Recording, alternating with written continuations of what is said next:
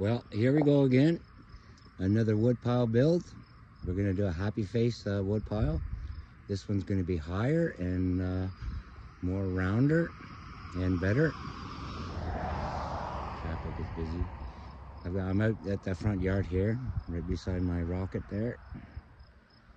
This will be the last wood pile build of 2024. Stay tuned. Day one is over, and we're about 4 feet high. Got the center full of bigger pieces, not so nice pieces. Good wood's on the outside and the soft wood's on the inside. Day one down.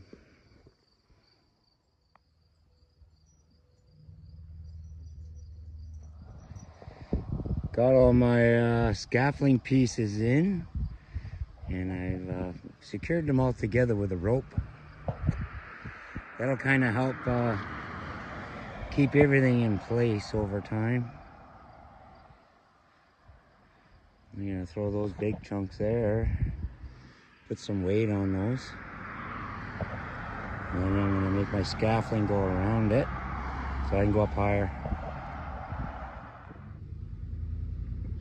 I'm across the road at my neighbor's property.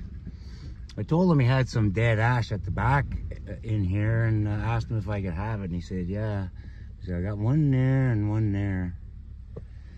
Not a lot of wood, but anyways, my wood pile needs more wood, and we're gonna cut those down.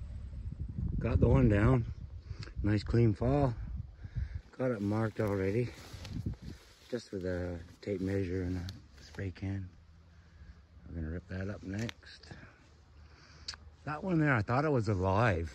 You see the green there, but it's not. There are vines going up there. At first I thought it was a live tree, but it's dead. That'll be the next one. Got that one all bucked up. And we dropped that one down. Nice clean fall. Fair bit of wood on that. I forgot to bring my tripod, or I would have just set the camera up and cut it. But anyway, bit of wood in there. Oh, you start cutting. Got that all bucked up. Got loaded in the truck. And then gonna drive over where I dropped that tree. Got my splitter set up, and I'm gonna start splitting it there. Well, we're all set up here. Got my table on my splitter all loaded up. But this is the other tree I knocked down. Got more to cut up yet. But we're gonna stop for coffee and then get at her. Well, I just split all that wood that was on the table. And that's how much wood that was on the splitter. Now I'm gonna take that wood and load my table back up again and do some more.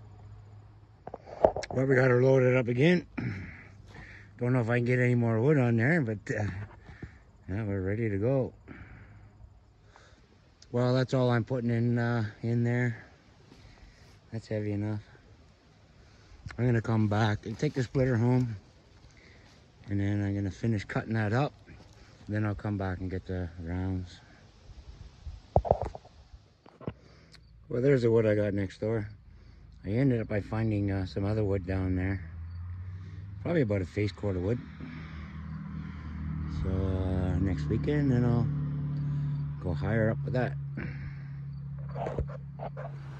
I got to a point where I had to stop. So last year I made some wooden boxes out of 2x6s. I like to have some flowers in there to kind of dress it up a little bit. But this year I'm gonna try something different. I'm gonna make some big rounds, and then I'm gonna cut the centers out of them, and I'm gonna make them into glasses. So that's coming up next. Stay tuned.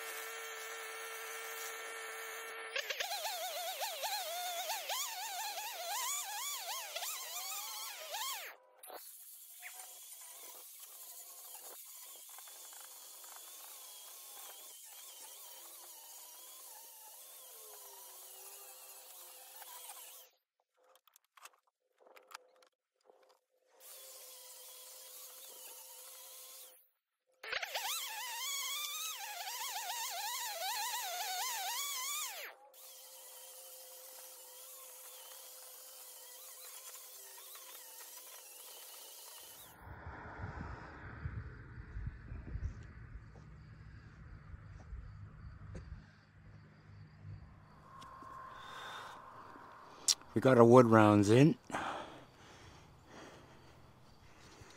We're at about 7 feet. We got the rest of that wood in there, the ash.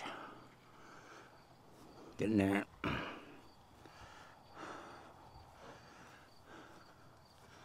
Put more in the middle. Next video we'll have this thing finished.